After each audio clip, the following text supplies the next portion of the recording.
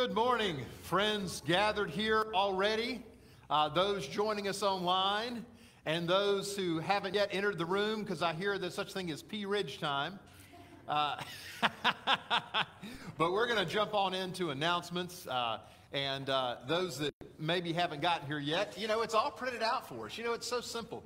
We communicate in many different forms. We post things online. We use the bulletin, we put things in print, and we speak them. Hopefully, that one of those forms of communication will get the message across to you and everyone else. So, I want to invite you, you'll notice in our bulletin, we got a couple inserts today. We don't do that often, but we just have a lot coming.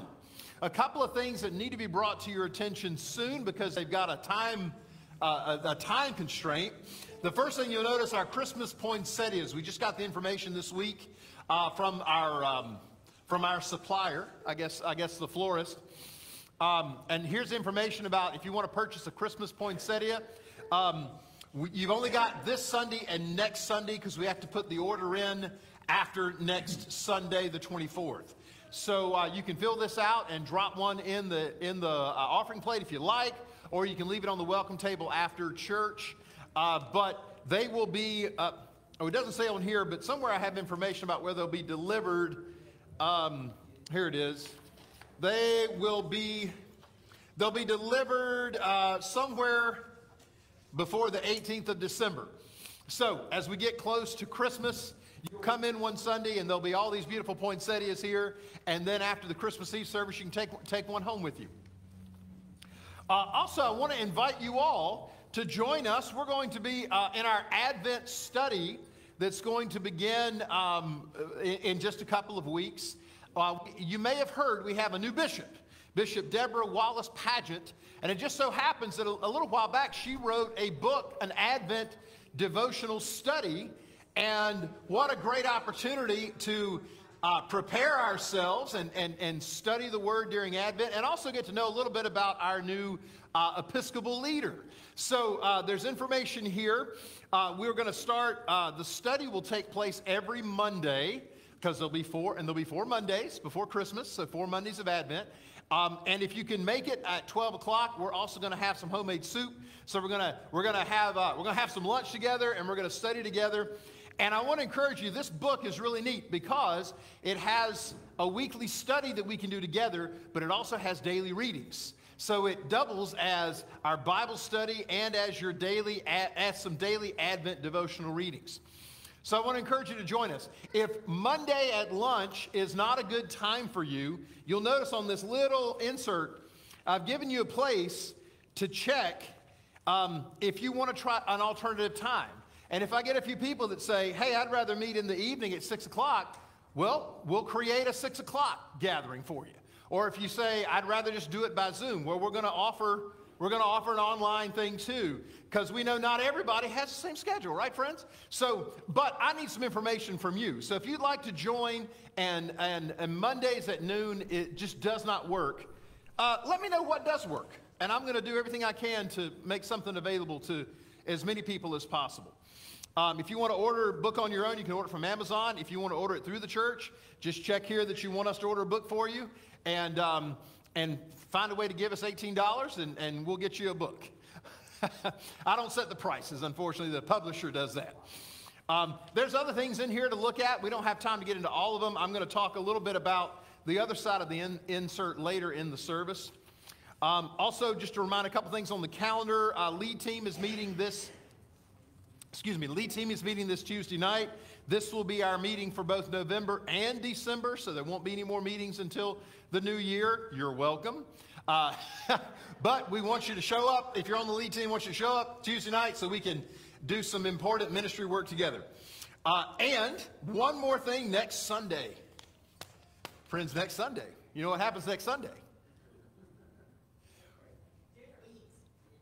Right, all of those things are happening next Sunday. We're going to eat. Well, first we're going to worship.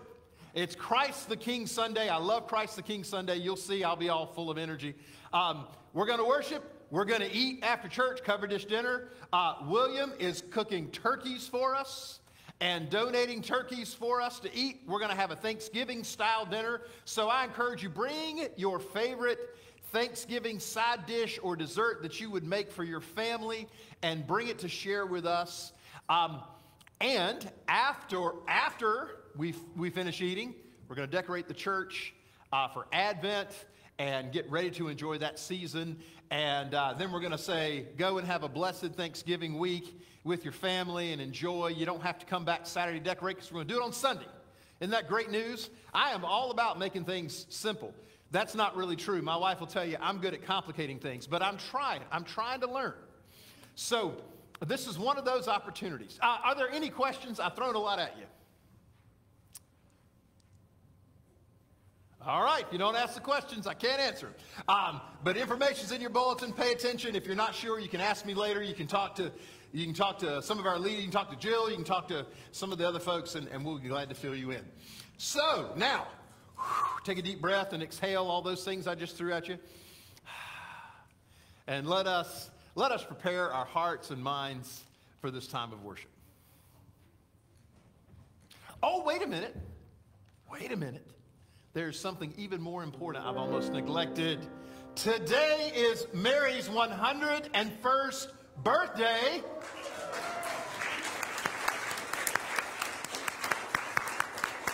And since most of us will never get to celebrate something like that, we got to celebrate this one, friends. This is, we're all going to celebrate with you. Go ahead, hit it, Emily. Birthday to you. Give it a little more pep. Happy birthday to you.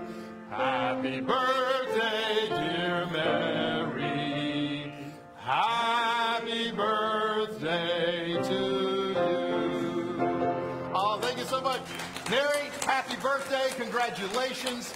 We love you, and we're a better church because you're here. All right.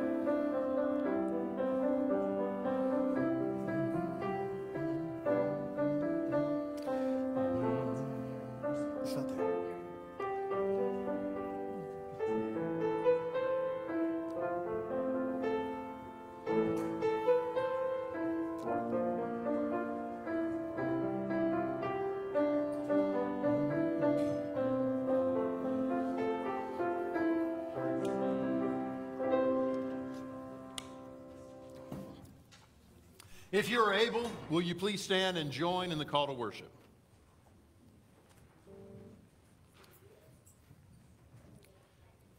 Children of God, when wars and rumors of wars circle around, all around, Jesus says, do not be alarmed.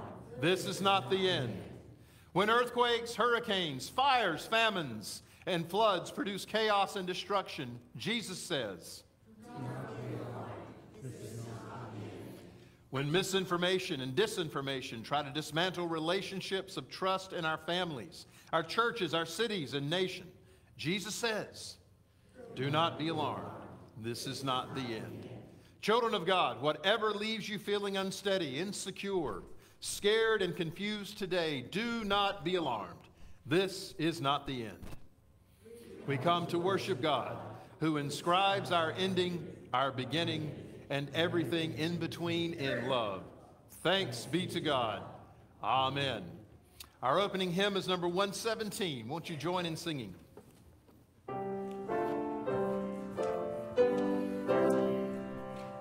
Oh God, our help in ages past, our hope for years to come, our shelter from the stormy blast, and our eternal home. Under the shadow of thy throne, still may we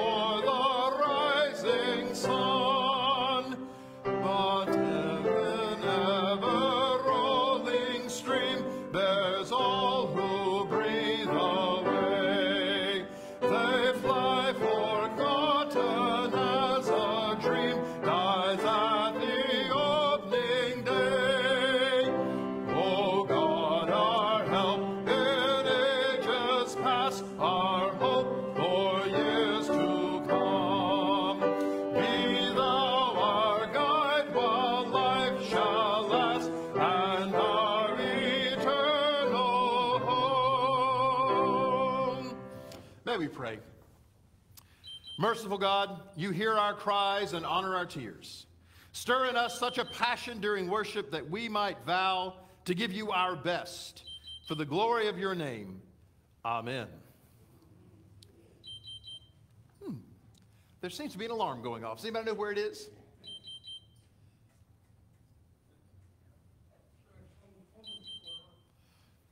Pause. I think it's up here on the floor somewhere. Do you hear it?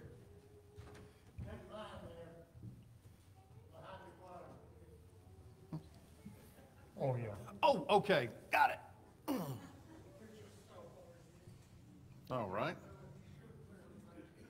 Richard's coming. Oh, well, then it's going to be fine. Thank you, folks. Sorry about that distraction. I was a much bigger distraction than the phone, all right? But I got a little bit of that sort of squirrel mentality, so I had to solve it.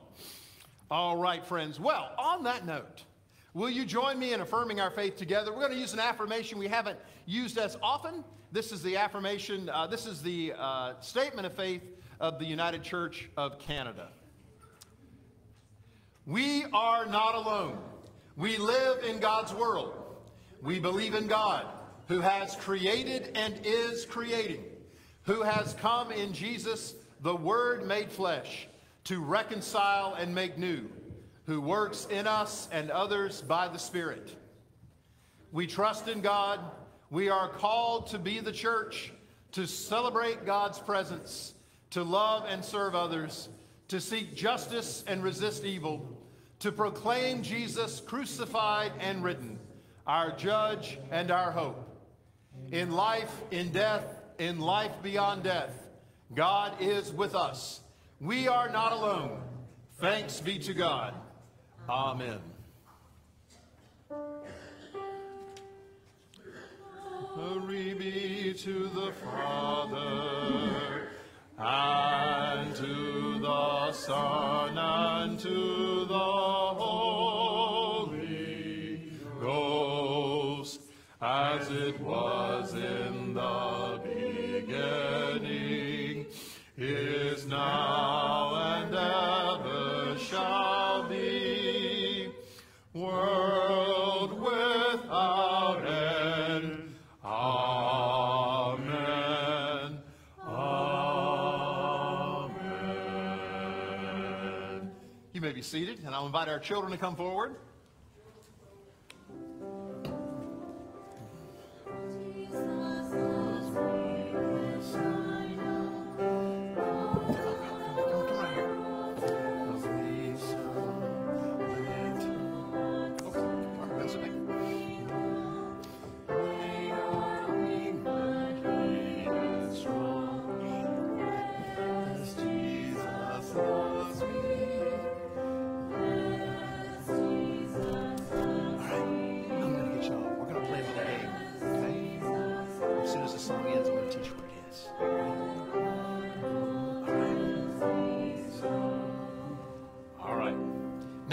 Play a little game together, and your part is when I tell you, you're going to clap. Give me one loud clap. Let me hear it. One more time. All right, now here's what you're going to do. I'm going to hold my arms out just like this, right? Okay, and I'm going to, when you see my hands cross, I want you to clap one time, like that. Let's try it again. Ready? All right, almost. Let's try it again. Here we go. Ready? And right? Okay. All right. We're sort of getting it. We're going to get it. We're going to try it a few times. Now, all right, one more time. Ready? Let's get ready. This is our last sort of. Oh, you don't have to go real wide. I think we're kind of running into each other. Let's scoot out, spread out. Since you guys like to do the wide clap, this way we don't hit each other in the face. Okay? I know what that's like. All right, ready? All right, let's go. Let's go. 1, 2, 3. Ah, that's perfect. That was perfect. Now, let's see if you can time it when my hands cross. Ready? Ready? Here we go. One. Here we go. Here, my hands are going to cross. And clap. And clap. Okay. All right. All right. Well, this may be a disaster. But we're going to try. All right. Are you ready? Now, when I do this, when I cross my hands, you clap. If you don't clap, you're going to be out. If you clap when I don't cross my hands, you're going to be out. Okay? And we're going to try it several times, so don't worry. There's no prize. If you're out, you're not missing anything, okay? All right. Okay, ready? Here we go. Let's go. I'm going to start out slow. Ready? And... all right, let's start again. Sammy missed his hands completely. We're going to start over because you try. Ready? You ready? All right, here we go. We ready?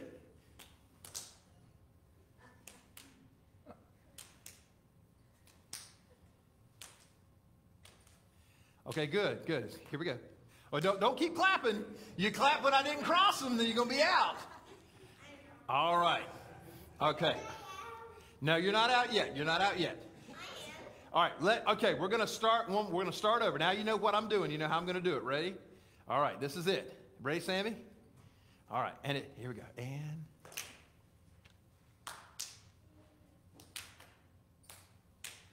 Okay, I'm going a little faster. All right.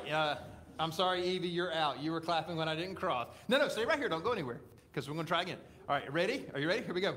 And. Oh, I didn't cross them, did I? You clapped. Okay. All right, Sammy, you might be the only one left. Ready?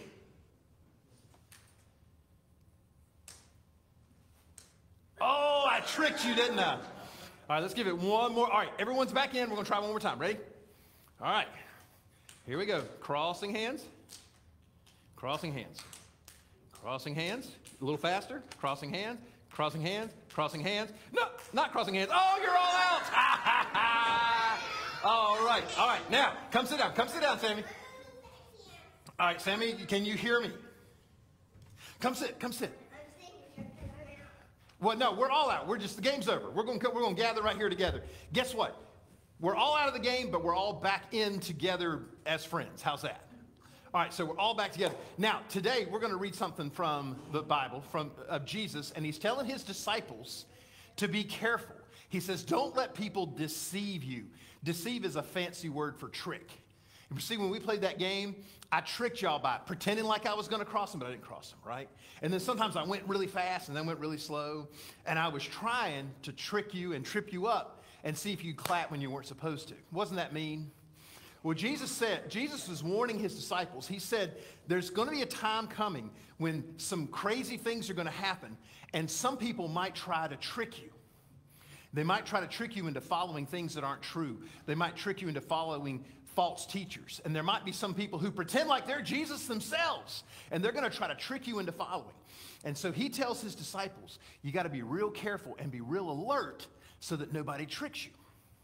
Kind of like in the game, you got to be real alert to make sure I'm not tricking you, right? So it's real important when we see what Jesus says. It's real important that we read the Bible, and so we know what God is really saying. It's real important that we come and we be at church with people who love us and who care for us, and they're going to make sure that nobody tricks us, right? Because they're going to help us know this. So Jesus reminds us to always be careful and to always listen to God's word and listen to the people that love us and are serving God, because he wants us to know the truth, and so that we won't ever be tricked into following somebody that isn't Jesus. Does that sound good? Let's pray. Bow your heads, close your eyes, do what you do when you pray. God, help us to listen to you and help us not to be fooled by somebody who doesn't speak the truth. Help us not be tricked by those who don't love us and want to trick us. May we always keep our eyes and our ears turned towards you. Thank you. In Jesus' name, amen. All right. I never know if you guys are going to try to pray with me or not, so I'm sorry if I confused you a little bit. I didn't mean to confuse you that time. All right. Y'all ready? Let's see. Avenel, whose turn is it Avenel's turn? I believe it's your turn to draw a stick. No, can we have to ask them? Yes, you can. You coming next week?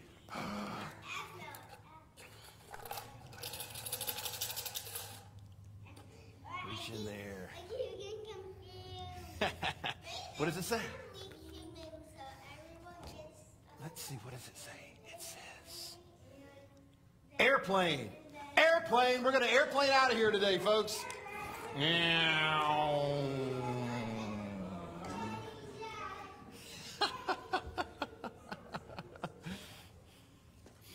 Well, that wasn't so bad.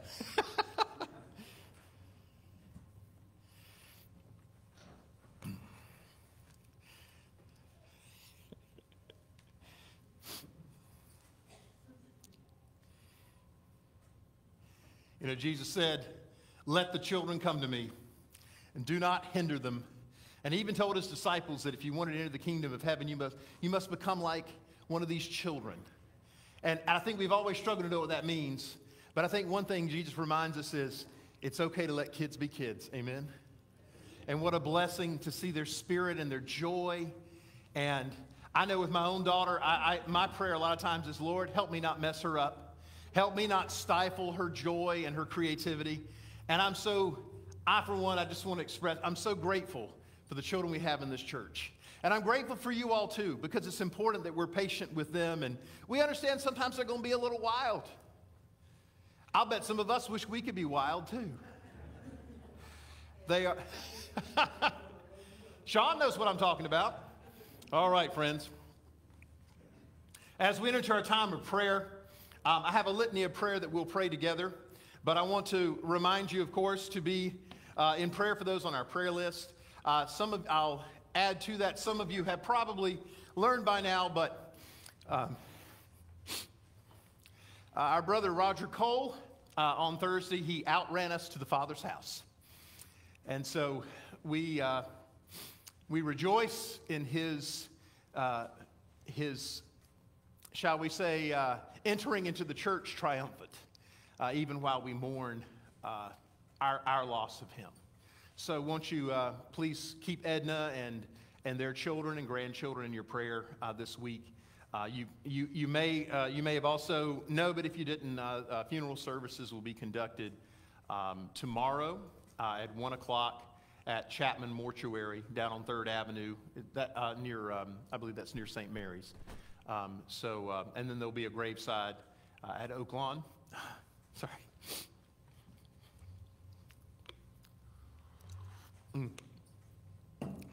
But I have heard some of your stories the last few days, and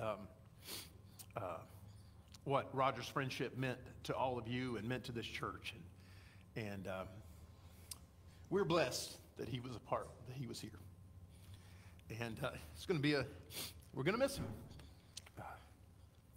May we pray.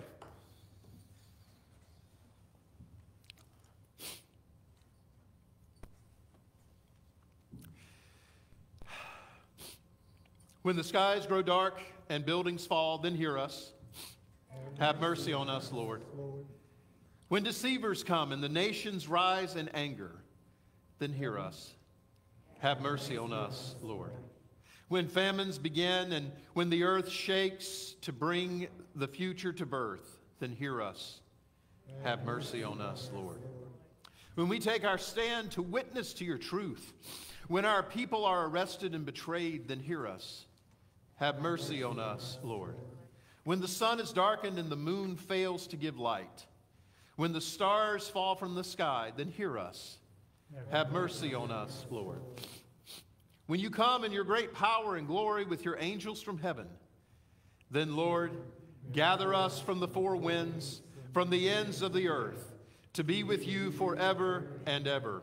Amen. Friends, as God's children, may we pray the prayer that Jesus taught his disciples to pray, saying, Our Father, who art in heaven, hallowed be thy name. Thy kingdom come, thy will be done on earth as it is in heaven. Give us this day our daily bread, and forgive us our trespasses, as we forgive those who trespass against us. And lead us not into temptation, but deliver us from evil. For thine is the kingdom, and the power, and the glory forever. Amen.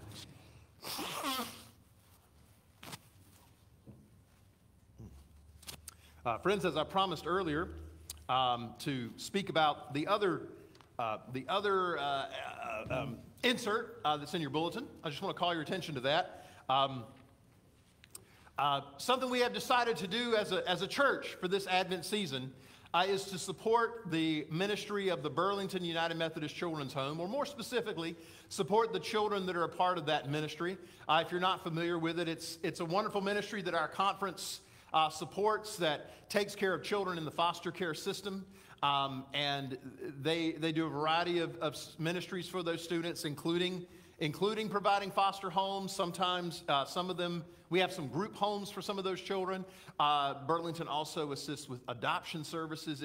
It's a wonderful ministry to these children and to their families and to many others, and we're grateful for it. And they have asked for help as Christmas season approaches to help provide a wonderful Christmas for the children in their care. And there's information in the bulletin. We are inviting you to join us in supporting the children of the Burlington United Methodist Children's Home. Already, the Methodist women have decided to support. You'll see in here that $150 can provide Christmas for one child. Our United Methodist women met recently, and they decided that they want to help as well. They're going to sponsor 3 children out of the funds that they have raised in their ministry efforts. And we invite the rest of you, if you would like to sponsor one child, or if you would like to simply contribute to our larger church supporting that, you're invited to do so. And that can be done through offering envelopes. You can designate on that envelope. There's also cards out in the narthex. There's some in the pew pads, and there's some out in the narthex on the table with return envelopes. You're welcome to write a check and put it in there and send it yourself. Or you can put it in with the church offering and join the rest of us as we support. What a wonderful, having one of those days, y'all.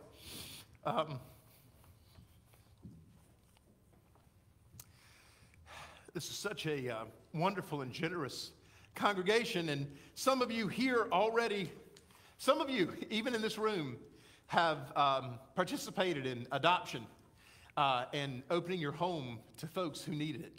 And so we're so blessed to have an opportunity to share in that.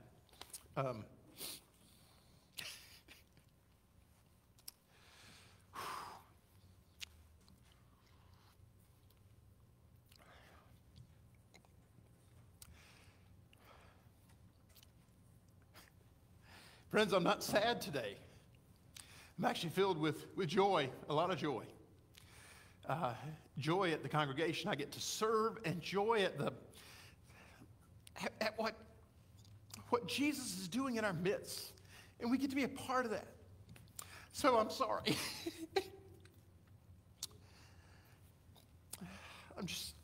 I'm sorry that I'm a little overwhelmed by that today. I'm not even sure why. It just...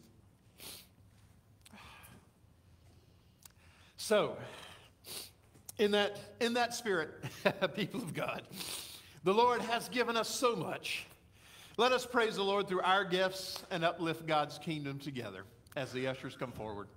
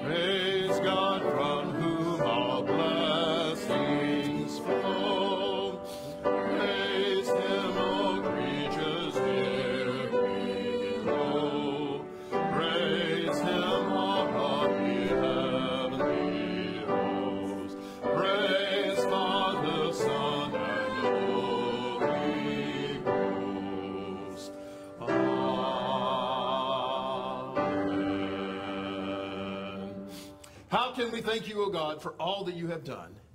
You give us life. You give us hope. You give us your very self. Take our offerings and our very selves that your will may be done in our church, in our community, and throughout your wide and beautiful world.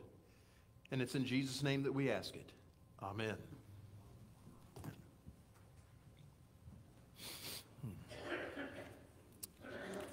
Friends, you may be seated. Our New Testament reading comes from the book of Hebrews, the 10th chapter, verses 11 through 25.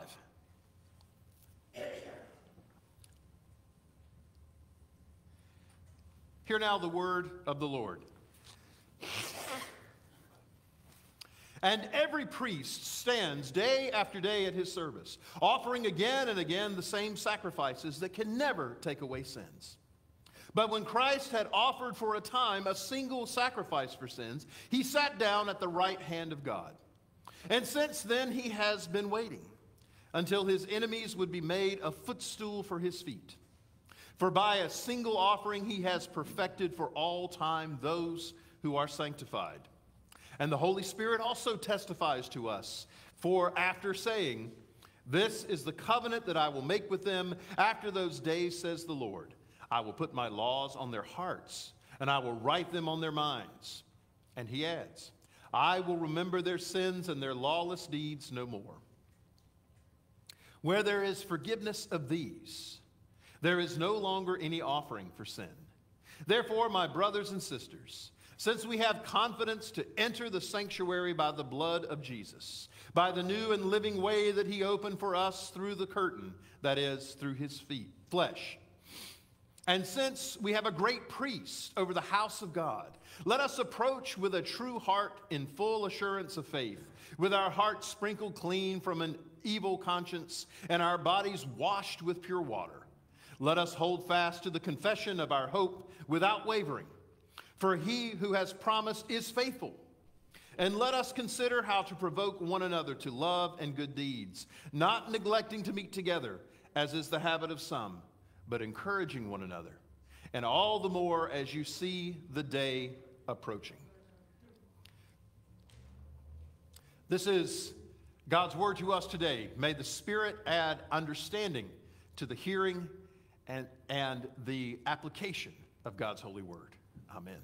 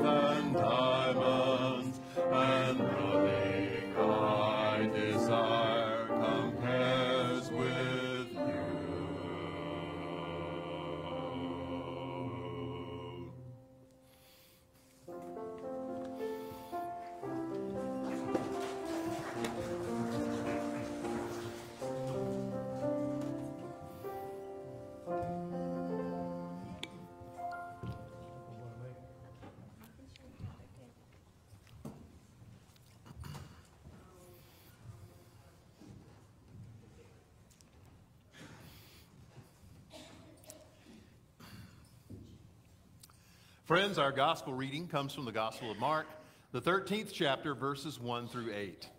Hear now the good news of Christ Jesus. As he came out of the temple, one of his disciples said to him, "Look, teacher, what large stones and what large buildings." Then Jesus asked him, "Do you see these great buildings? Not one stone will be left here upon another. All will be thrown down."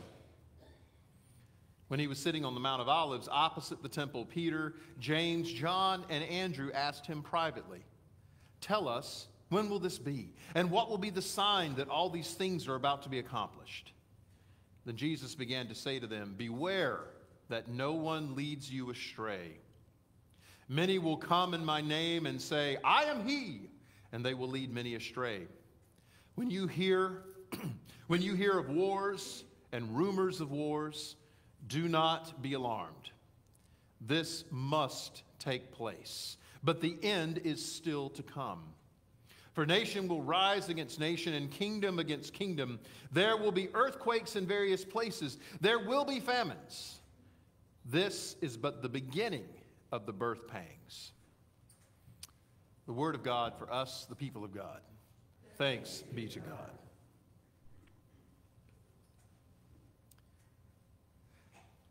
Let me tell you a story about a chicken. His name is Chicken Little. He lives in a normal little chicken house in a normal little town. Chicken Little is neither tall nor short. He is neither fat nor thin. He is neither smart nor stupid. He is a completely normal chicken. On one completely normal morning, Chicken Little is eating his breakfast in the kitchen. He likes toast with butter and coffee with cream. He is reading the internet when he sees a terrifying story with a terrifying headline. It says, "The sky is falling." He is so scared he drops his toast into his coffee. Plop. "The sky is falling! The sky is falling!" shouts Chicken Little. "I have to warn everyone." First, he emails the story to 1,000 of his closest friends. Then he runs down the road to warn everyone else. The first person he meets on the road is Gwen the hen. She is coming from the supermarket. "Good morning, Chicken Little," says Gwen the hen. "Where are you going and why are you so scared?" "The sky is falling! The sky is falling!" says Chicken Little. "Really? How do you know?" asks Gwen. "I saw it on the internet," says Chicken Little. "Holy moly, it must be true," says Gwen. "Let's go." So Chicken Little and Gwen the hen run down the road towards the pond. When they reach the pond, they meet Chuck the duck. He's having a bath. "Hello, your toe," says Chuck the duck. "Where are you going? Why are you so scared?" "The sky is falling! The sky is falling!" say Chicken Little and Gwen the hen. "Really? How do you know?" asks Chuck. "I saw it on the internet," says Chicken Little. "Oh, no, it must be true. We need to go." So Chicken Little and Gwen the hen and Chuck the duck run down the road towards the farm. When they reach the farm, they meet Bruce the goose. He is reading poetry to Percy the pigeon. "Hello, everyone," says Bruce the goose. "Where are you going and why are you so scared?" "The sky is falling! The sky is falling!" everyone yells. "Really? How do you know the sky is falling?" asks Percy the pigeon. "We saw it on the internet," they all say. "Goodness gracious, it must be true," says Bruce. "There is no time to read poetry now. We must go." So Chicken Little and Gwen the hen and Chuck the duck and Bruce the goose and Percy the pigeon run down the road towards town. On the main street, they meet Fred the fox. He's sitting at a cafe writing on his laptop. "Hello, everyone," says Fred the fox. "Where are you going and why are you so scared?" "The sky is falling! The sky is falling!" everyone yells. "Really? How do you know the sky is falling?" "We saw it on the internet," they all shout. "Well, then it must be true," says the fox. "But do not worry, friends, do not worry. I know a perfect place where you may hide. Follow me." So Fred the fox leads everyone through the village, down the road, across the field, and up a hill. At the top of the hill is a big, dark cave. Come in, my friends," friends. There is enough room for everybody. The sky won't fall on us here.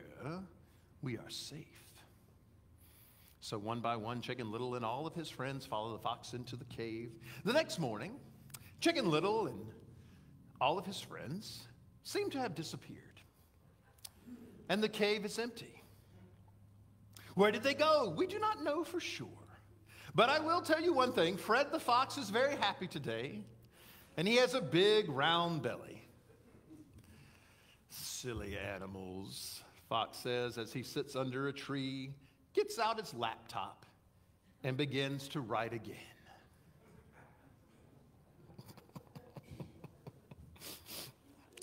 I found that updated version of Chicken Little on thefablecottage.com.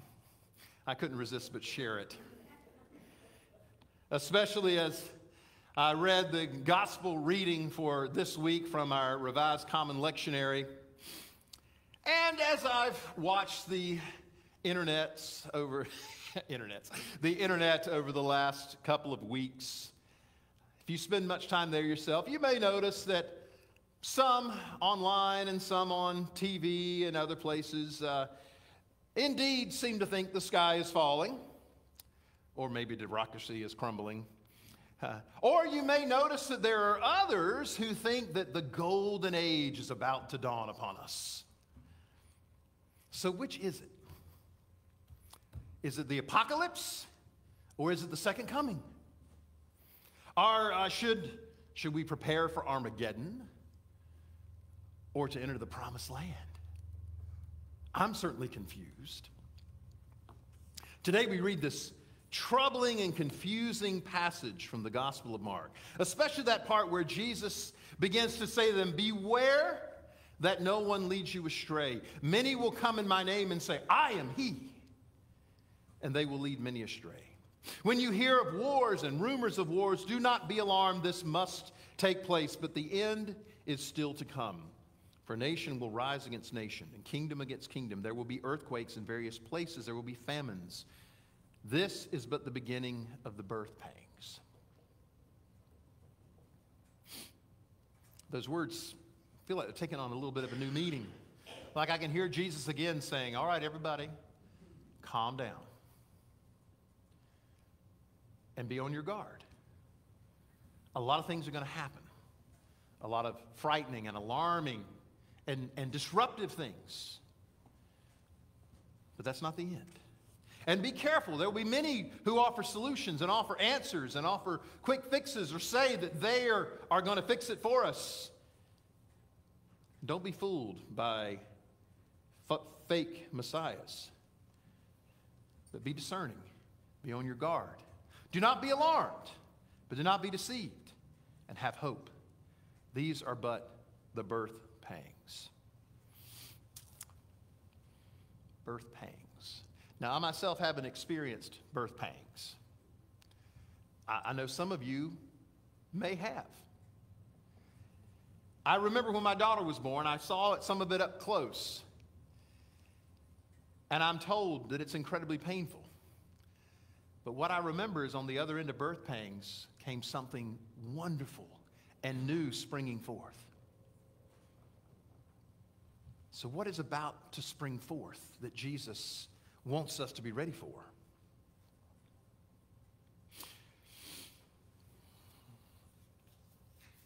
About a week ago, I think I told you all that I attended the Level Up conference, and William and Barb were with us there. And honestly, I went because I knew William and Barb were going, and I thought, well, there must be something good happening, and I want to be sure that three are better than one, right? We can bring that back to so I better go check it out, And I'm really glad I did, because all the keynote speakers, there seemed to be a common theme. And it was this theme of disruption and of discomfort and of confusion. And especially, this has been true of all the church, but we in the Methodist Church have certainly felt it. COVID was such a disruption to how we do church and how we worship and how we gather. And we still haven't really recovered from it.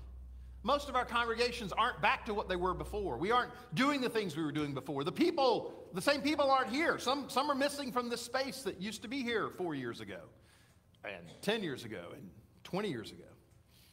And so we're feeling this disruption that happened that we haven't recovered from. And we, in our own beloved United Methodist Church, we've gone through this terrible disruption of disaffiliation and churches splitting off and leaving. And we're still in the midst of that. And we're still trying to figure out what are we called to be now? Who are we supposed to be now? And long before COVID hit, we were already experiencing this shift in culture that seems to have been accelerated by COVID, where all the things that we were doing that worked as a church, that we knew how to minister to our communities in certain ways. We knew how to do the things we do, worship the way we do, and people came and people showed up, and we had stuff happening, and now it doesn't seem like it's working, and the people are different. We don't quite know how to reach this culture and this community. And our churches look different. Everything has been shaken, and we're struggling to understand and adapt and figure out how to get back to what we once knew.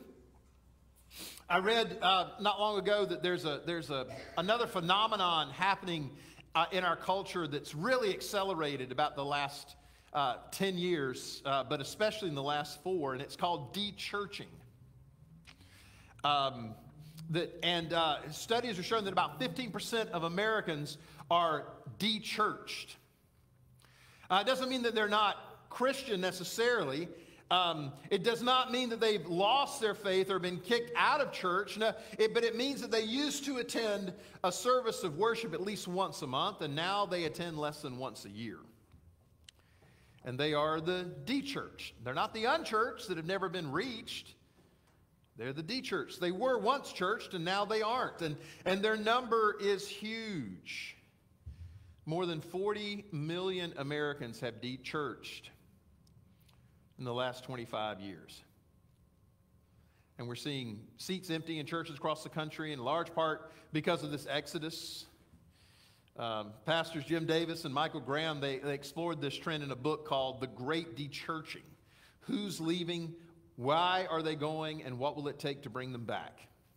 And they write, more people have left the church in the last 25 years than all the new people who became Christians from the First Great Awakening, the Second Great Awakening, and Billy Graham crusades combined. Whew. And as we look around, we kind of go, yeah, I can kind of see that. The trends impacted every congregation, hitting every age category, from evangelicals to Catholics to mainline Protestants. The median congregation in the United States now has 65 people at best, down from a median of 137 2 decades ago. Things are really getting shaken up. Future seems a little uncertain. If this trend continues, how many of our churches will be open in 5 years, 10 years? In our gospel reading, Jesus predicted that change would come to the religious institutions of his day. As they come out of the temple where I'm sure they had gathered for worship, there in Jerusalem, and this is during Jesus' last week of ministry. The disciples have no idea what's going to come at the end of the week. But one of them looks up and says, "Look, teacher, look at these large stones and what large buildings." And Jesus asked him, says, "Do you see? You see this great building? Not one stone will be left on another. All will be thrown down." And the disciples, they were right to say, what large stones? The foundation stones of the ancient temple, which are still visible today in the Western Wall in Jerusalem, are probably the largest building stones in the ancient world. The smallest of them are between 2 and 5 tons, but the largest stones in that foundation are estimated to weigh 570 tons. I can't imagine how they got that stone there. And the disciples are looking upon this, and they're just like me, they're marveling. What massive stones. What an impressive edifice has been constructed. Can you believe this temple, Jesus? Isn't this amazing? Look how beautiful this sanctuary is. Isn't this amazing, Lord? And he says to them, you see this impressive space? It's all coming down. Not one stone will be left here upon another. All will be thrown down. If you know your history of that part of the world, you might happen to know that in the year 70, the Romans attacked the city of Jerusalem and they destroyed the temple. Many people were killed or enslaved, and the treasures of the temple were stolen. And indeed, as Jesus had predicted, not one stone was left on another. They leveled the temple. The symbol of the religious cult of Israel, the symbol of God's presence and power and leadership of the people, the center of their faith and worship, gone, was one of the greatest tragedies in Jewish history. And it caused Jewish and Christian residents of the city at the time to scatter. You might say that all these people were de-templed. Unlike today, their change in religious activity was forced upon them. It wasn't a choice that they made, as the de-churched today may do. And after they walk on the Mount of Olives across from the temple, this small group of disciples that are with Jesus, they ask him privately, tell us, when will this be? And what are the signs that this is about to happen? And he said, and Jesus says, when you hear of wars and rumors of wars, don't be alarmed. That must take place. But the end is still to come, for nation will rise against nation, and kingdom against kingdom, and there will be earthquakes in various places. There will be famines, yes, many violent and upsetting and destabilizing events are going to come, and their lives are going to be threatened. But Jesus ended on a hopeful note. He said, but this is just the beginning of the birth pangs. There's that image again, birth pangs. Jesus knew that the de-templing was going to be painful. It was going to be incredibly disruptive. But there would also be hope for a new birth. In fact, the Jewish faith was completely reshaped by the destruction of the temple. It forced the Jewish people to shift from worship in the temple to worship in synagogues led by local rabbis. And Christianity at the time also became more congregation focused, because the followers of Jesus could no longer gather at the temple as they had during the time of the book of Acts, for example, in the earliest days of the church. Acts tells us that the first followers of Jesus spent much time together in the temple. They broke, but also that they broke bread at home, and they ate their food with glad and generous hearts, praising God and having the goodwill of all the people.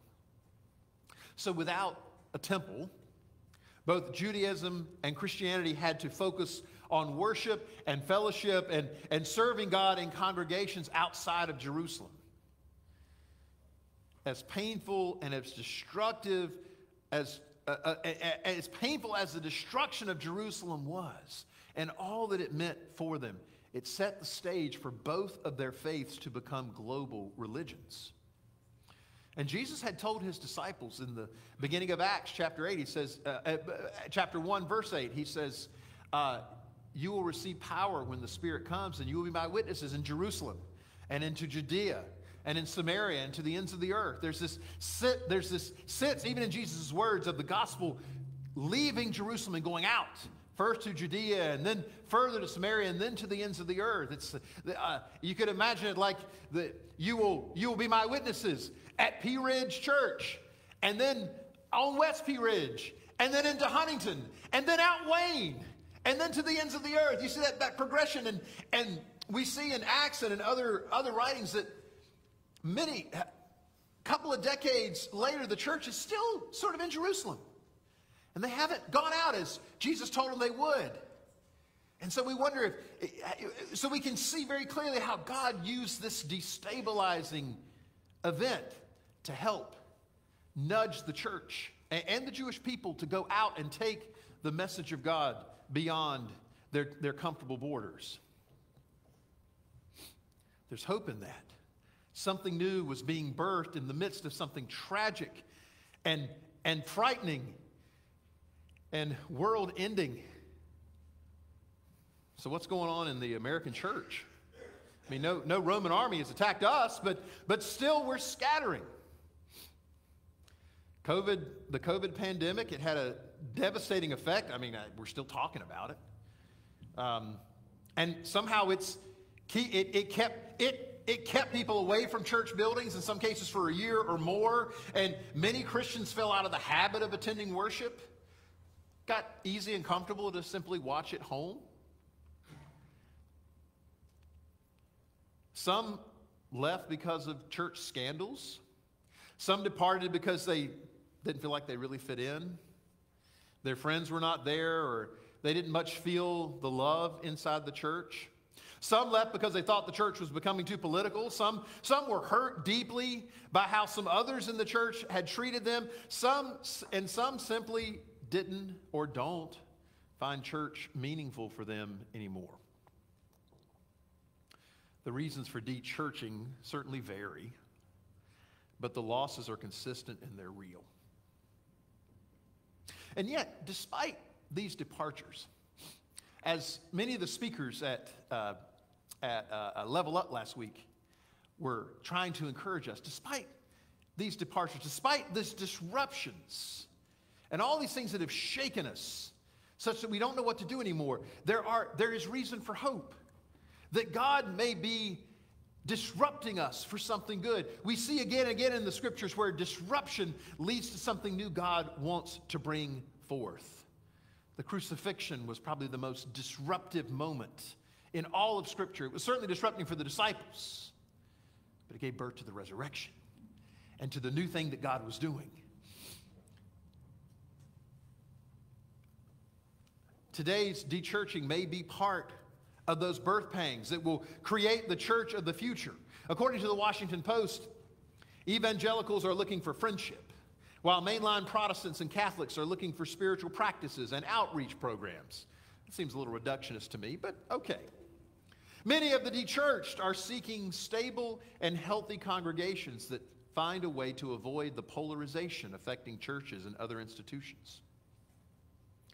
But the bottom line is this, and what we need to remember: the church is not a building constructed on large stones that can be thrown down. Instead, it is a stable and healthy community of faith. Pastors Davis and Graham say that the congregations need to work on what they call relationship wisdom and a quiet, calm, and curious demeanor. That's something speakers kept saying to us last week. That it's time for the church to take a seat and listen. Listen to our neighbors. Listen to those who aren't here. What are they saying? What can we learn from them? He's right. It's not going to be easy.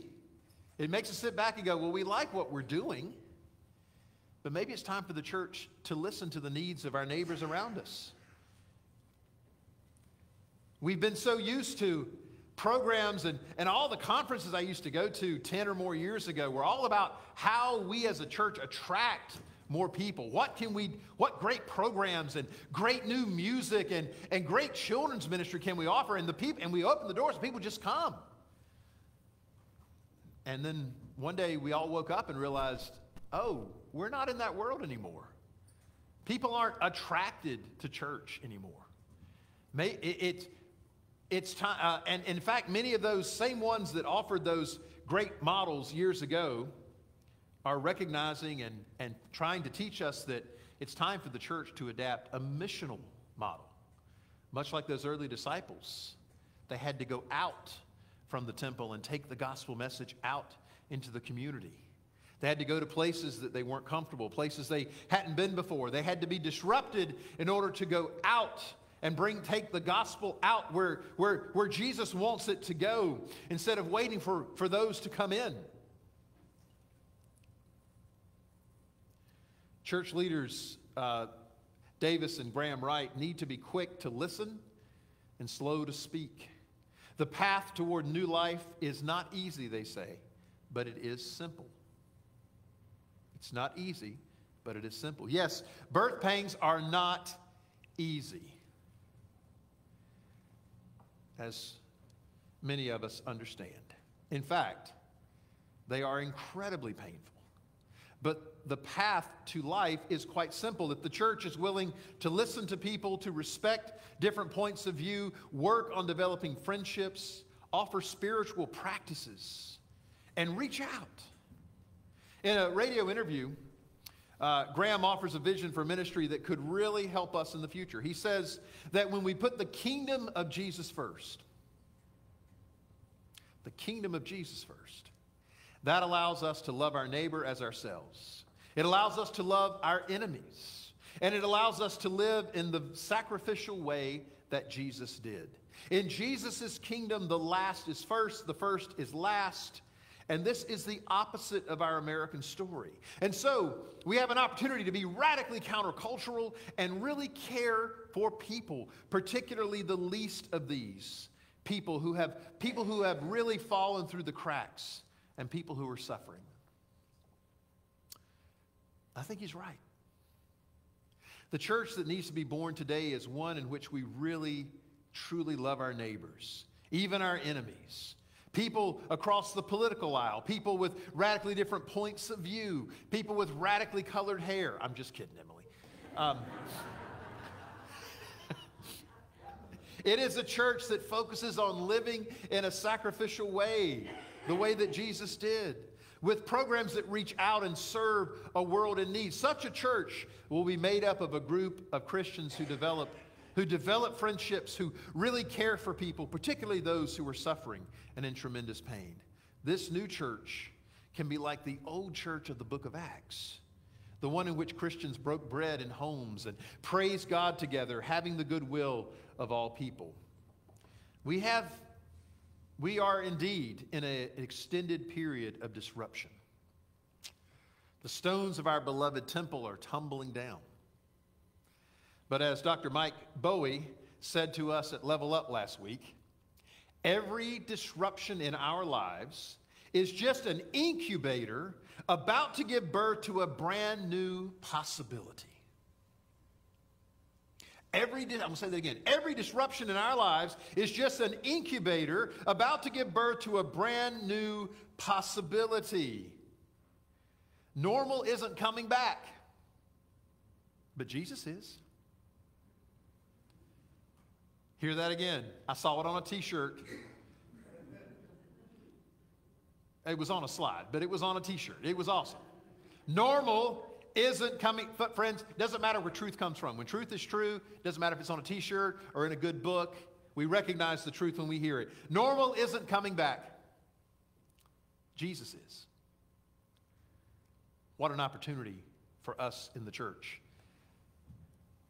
As we think about the things that we wish we could do again, or we wish we're here, we wish these people were here, we wish we were doing the things we used to do. We used to see the full congregation. We used to see this. We used to have that.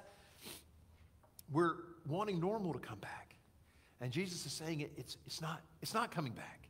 But something new is about to give birth, to take place, to dawn upon us if we are ready for it. Do not be alarmed, Jesus says. Don't let the news of the day get you off track or get you dismayed, and don't let it lead you astray. Instead, have hope. And not an empty hope that's really a naive optimism that just wants to wait till things get better. Instead, we're called to hold on to a profound hope. Some might call it a feral hope, a hope that will not be tamed. It is wild and unpredictable. It's a hope that tells us the pangs we suffer now are but birth pangs, and something special is about to rise up in and around us. You know, today, around the churches, we're seeing new forms of church emerge. And honestly, some of them are kind of weird. And weird to me. And I mean, I kind of like new and exciting things. But some of them are weird and unusual. And it's not like we've seen before. It's what some people are calling fresh expressions. Or as our annual conference likes to call it, new places, new people. You stop me if you've heard that before. But we're seeing church happen in unusual places. It's happening in tattoo parlors. Church is happening on hiking trails and in salons and at ball fields and around the table at a local breakfast spot. Church is happening in people's living rooms. And it doesn't always look like Sunday morning worship in the hallowed sanctuary. But worship is happening in unusual places, in shared experiences, through acts of service and mission with neighbors, and the gospel is going out. And people are coming to know Jesus. They're not doing it in the ways that we're used to, that we like, that we're comfortable with. And Jesus is saying, that's okay, because it's about God's kingdom, and it's about drawing those in. And maybe it's time to just let ourselves be disrupted. And so, I call on us, all of us here today, to pray and ask the Spirit to help us have open hearts and open ears to the people in the community around us. What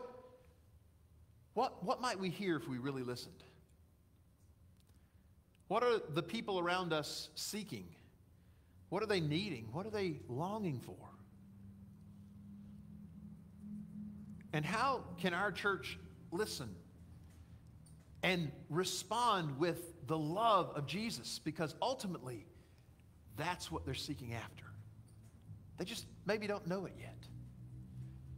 But they're not seeking us to give Jesus the way we like to package it. Jesus wants us to offer Christ in the way that they can hear it, in the way that they need it. What are we hearing around us?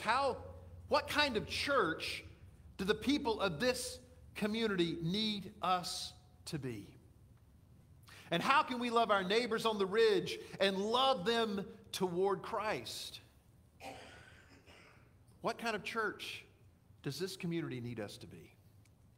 And so I call on all of us to pray, to seek the Holy Spirit's guidance. What is God saying to us? Where is the Spirit calling us to go? Who is God calling us to love and to reach? What kind of church is God calling us to be? What new thing is Jesus birthing in our midst? If we just have the faith and the hope to see it.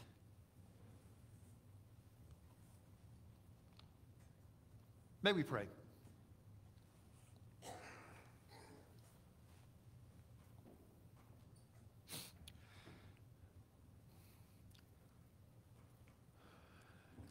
Oh God, the messages of doom and gloom and apocalypse, they have a weird appeal to us. We cry and bemoan that it feels like the sky is falling, but if we're honest, we kind of like to complain and to cry and bemoan. And we like to reminisce and romanticize what we used to have and what is past. Forgive us, God. Forgive us for being so easily alarmed. Forgive us for so easily losing hope. Forgive us for missing that the disruptions we're experiencing could be amazing opportunities to proclaim your love and your grace and your truth in new and powerful ways that people who've never heard of you might come to know you and love you, and that there might be opportunities for new relationships. And so, God,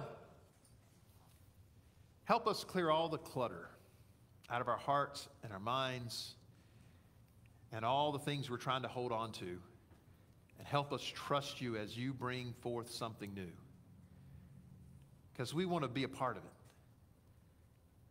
So open our hearts to your leading. Open our ears to the voices of our neighbors. Open our eyes to see needs around us and open our minds to imagine what you might do if we just get out of the way and let you work.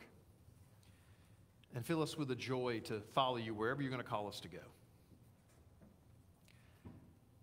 Because when we see these things happening, can we be the way you called those disciples to be and have hope and look up and know that something new and exciting is about to happen? Normal's not coming back, and we rejoice, God, because we can't wait to see what you're going to do. It's in the name of the Father, and the Son, and the Holy Spirit we ask it. Amen and amen.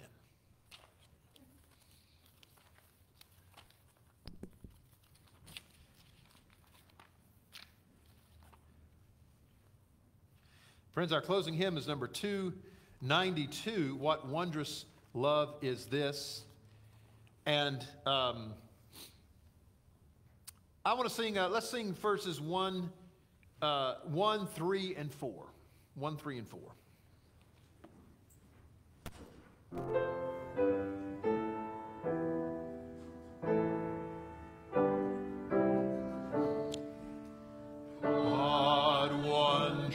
Love is this, oh my soul, what wondrous love is this, oh my soul, what wondrous love is this, that caused the Lord of bliss to bear the dreadful curse for my soul. For my soul to bear the dreadful curse, for my soul, to God and to the Lamb I will sing, to God and to the Lamb I will sing, to God and to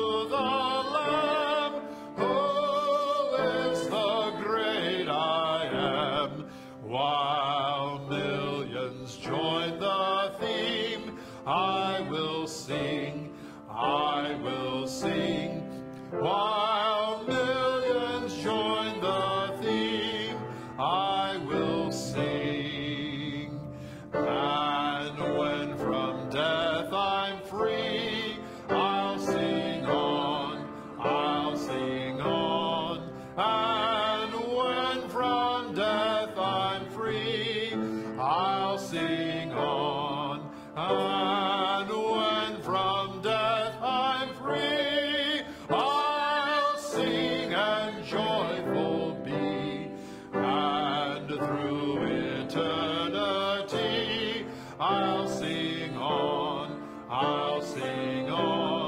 and through eternity I'll sing on. Friends, I'll leave you these words from the Hebrews passage we read this morning. Hold fast to hope, for God is faithful. Provoke one another to love and good deeds, and while you wait and watch for the coming of Christ's reign. In the name of the Father, and the Son, and the Holy Spirit. Amen and amen.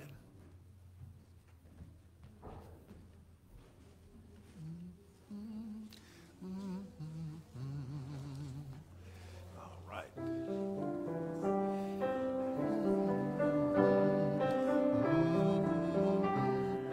All right. Good.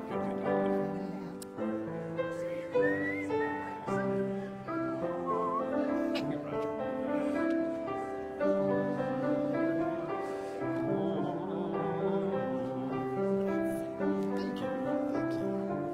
Thank you. Hey, how are you? Good morning. How are you? Oh, okay. Very cool. Hey. Yes. If you have time to hang around. Oh, good.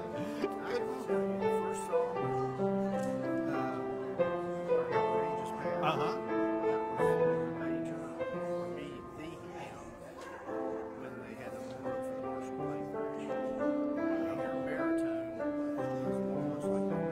I did not know that. How about that timing, huh?